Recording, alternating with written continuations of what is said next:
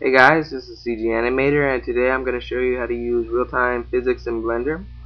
And it's a really cool thing to do because it lets you visualize your physics animations before you animate them. So before I get started, please comment and rate this video, subscribe to my page if you like my stuff, and add me as a friend if you need a friend. Okay, so let's get started. So first let's set up a basic scene.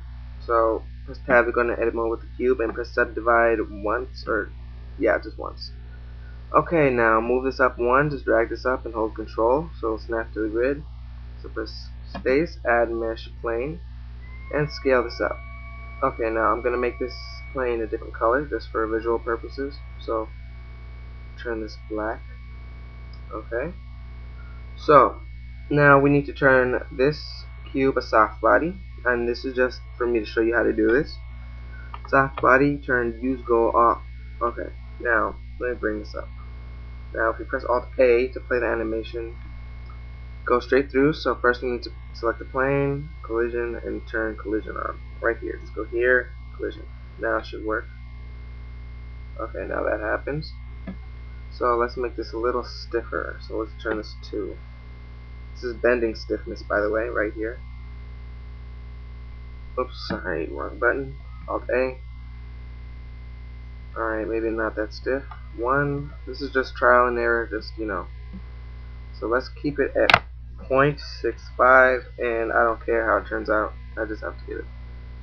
Okay, I guess that's good. So now, what you want to do is you want to right click here and press split area and split the area about that much.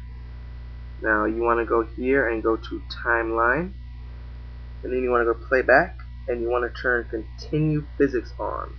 And now instead of pressing Alt A, just press the play button, and as you can see the mouse is still here, or I hope you can see that with the recording. Now we can press G, and we can move the plane, and we can mess around with that and have the physics continue while we manipulate the plane, so we can see what's going to happen. It's a little glitchy at times, but it's really fun to do, and you can experiment with stuff like this for hours at a time.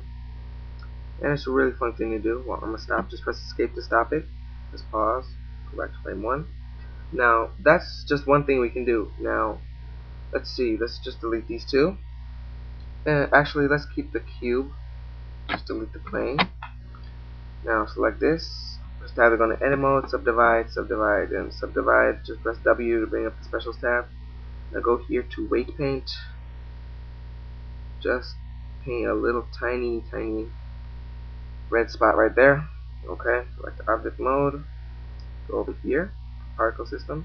I've already made a hair tutorial, so go check it out if you don't know how. Boost up the hair. Turn this to group, so it only comes out that group that we made. Turn this to about, let's just turn this to 0.175. I don't know, let's just go random. Okay, now, let's press play again. Oh wait, sorry. Stop. Now, we have a soft body, but instead of our object being a soft body, let's make the particle system the soft body.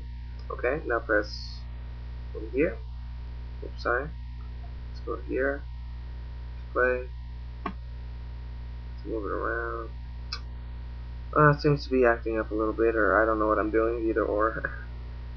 But, yeah, here's the problem. So, with the object, turn soft body off, and you have to click turn soft body on, and keep everything how it is, and now press play. Sorry about that. Now if we move it over around, it messes up the hair. As you can see, you can just have. There's tons of stuff you can do now. Let's turn the hair to emitter. Let's go back, play, and we can make the particles. Actually, let's turn normal up to like 2, just for the sake of it.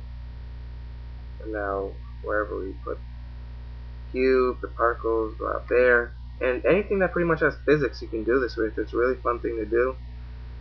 And that's pretty much it, and it really helps. You can do with cloth. Just for the sake of it, I'll just do cloth real quick, and then I'll end the video here. Okay, press space, add mesh plane, scale it up, bring it up, press tab to go into edit mode, W subdivide a few times. Okay, turn this to cloth. Make sure collision is turned on with this. No, it's not. Just play. You can just keep that there. And you can move the cloth around. But, you know, it takes up a lot of CPU power, so I suggest having a strong computer if you want to see real effects with it. So that's pretty much it. And, so yeah, that's it. So keep watching my tutorials and check this out for yourself. It's a really fun thing to do. And if you have any questions about anything, just message me. And if you have any requests for any tutorials, just message me about that. Okay, so thanks for watching.